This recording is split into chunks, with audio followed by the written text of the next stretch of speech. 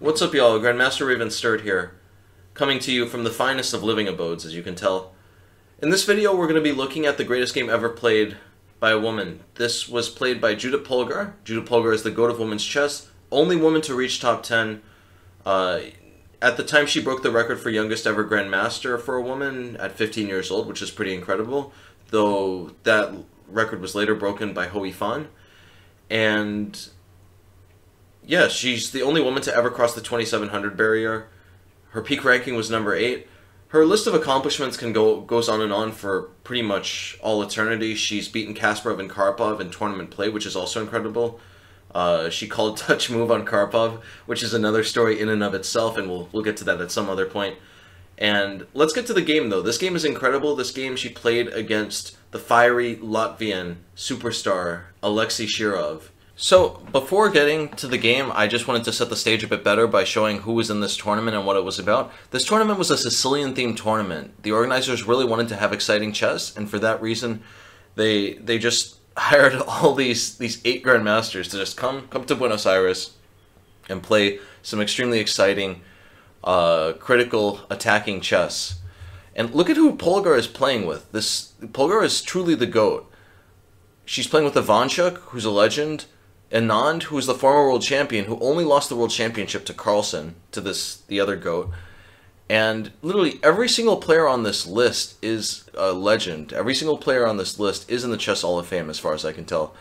Shirov, another great player. Shirov, we already talked about him. Kamsky was probably number 3 or 4 in the world for a very large part of the 90s. Karpov is the guy that succeeded Fischer. Stalov is someone who you probably don't know. Of all the names on this list, him and Ludboyevich are probably the least known. They're both still in the Chess Hall of Fame. They're arguably in the top 10. I know for a very long time in the 90s, Stalov was in the top 5, but he was on bad terms with Kasparov, and I think Kasparov got him blacklisted. That's what I understand. That's what the Chess Underground says. So let's get to the game.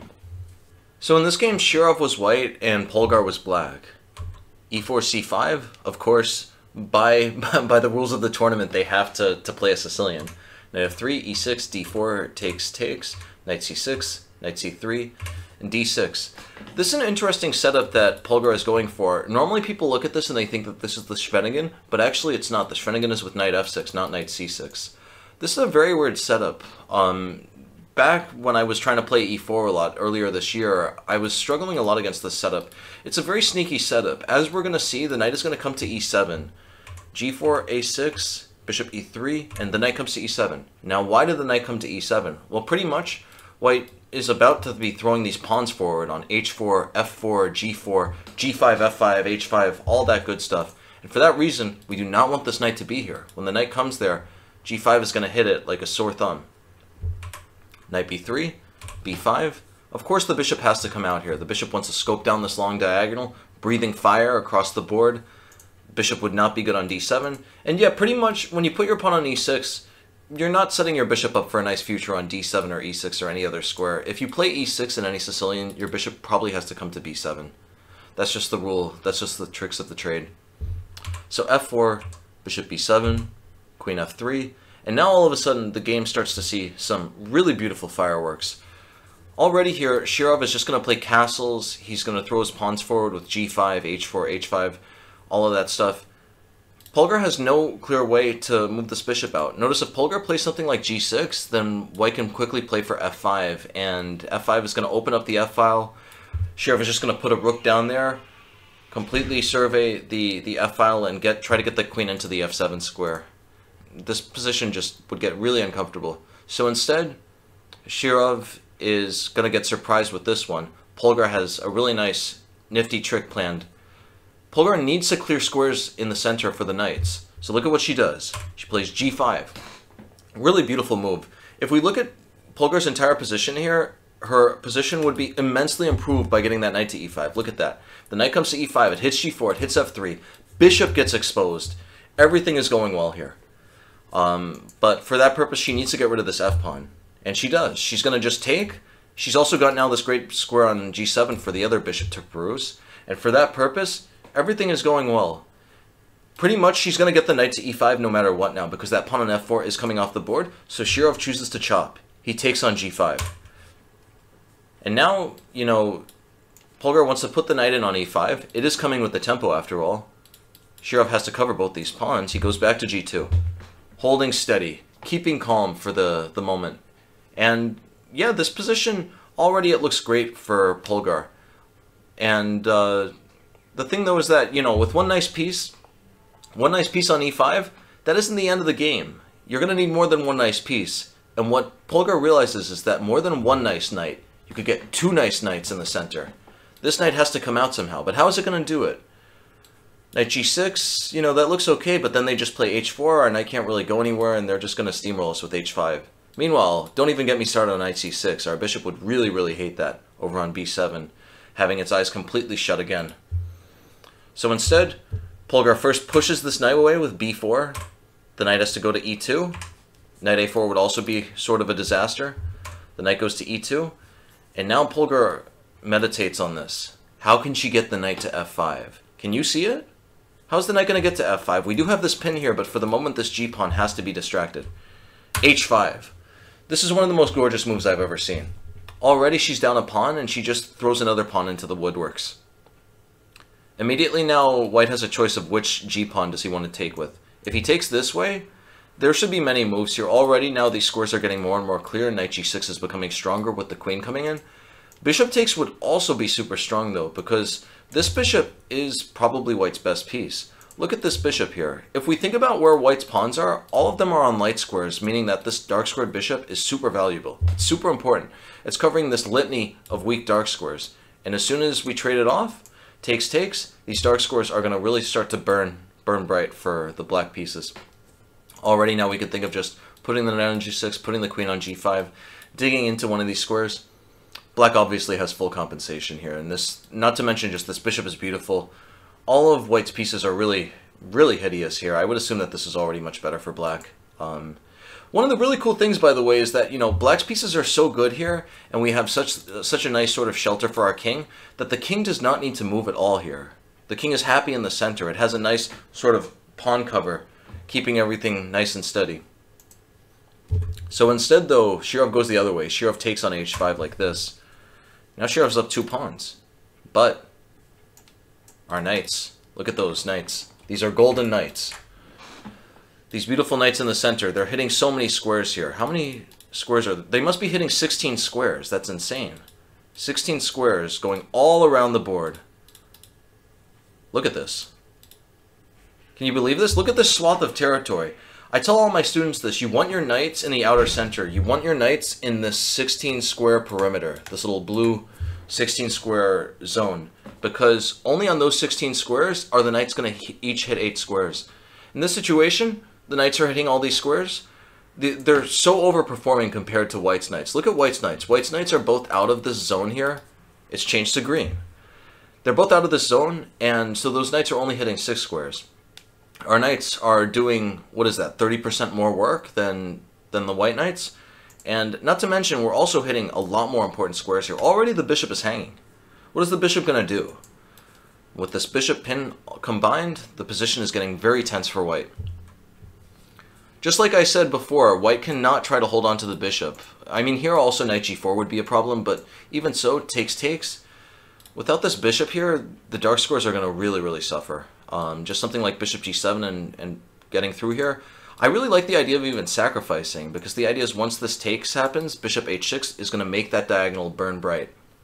This is going to be beautiful for black. So instead, though, Shirov played bishop f2. Shirov kept everything steady, and it looks like, you know, for the moment he's holding on. As long as he can keep this bishop on the board, his dark squares aren't going to be that weak. And now Polgar plays a lightning bolt of a move. Queen takes g5. Isn't that stunning? It's beautiful. It's art. It's insane. It's one of like the best things I've ever seen in my life. I remember seeing this game as like a 13-year-old. And yeah, this was just insane. Literally, if the queen takes, the knight comes check and will take back. The queen is completely safe here due to the knight fork. This pawn is hanging, and already we can see that, you know, if this were to happen, black is going to regain both her pawns. She's going to have this enormous central majority here. These pawns are also going to drop like apples because those are super weak. This is already winning. It's just so insane. I remember when I was Let me turn off these arrows. I remember when I was a kid, I saw this in the Mammoth Book of World's Greatest Games. This game had an enormous impression on me. It's really cool to see this game now as a Grandmaster. I haven't seen this game in several years. Only recently, you know, just to prepare for this video, I re-looked at this. And I'm noticing some different things now. Now I'm starting to really appreciate just how essential these knights were.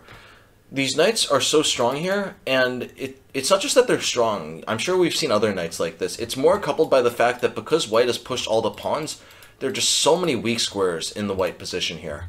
Particularly these two on f3 and e3. And for that purpose, yeah, the queen g5 move is just such a stunner. Look at that. The queen can't be taken because it just gets met with the knight fork. Meanwhile, what is white to do, though? This queen is just scanning the board. White can't even continue with the development. Like, normally in this position, you would want to just bring your king here, castle, you know, let black trade. Black's already gotten a pawn back. Black will probably get a second pawn back, but at least maybe you'll survive. But there's literally nothing to do here. This is just a disastrous position now. White doesn't even really have any way to do anything useful. White just has to wait out this queen sitting on this unbelievably annoying square. So instead, white plays knight a5. This is probably the only thing that white can do. He's trying to push the bishop away. If the bishop has to go back to c8, of course, white's gotten a big accomplishment, a big achievement.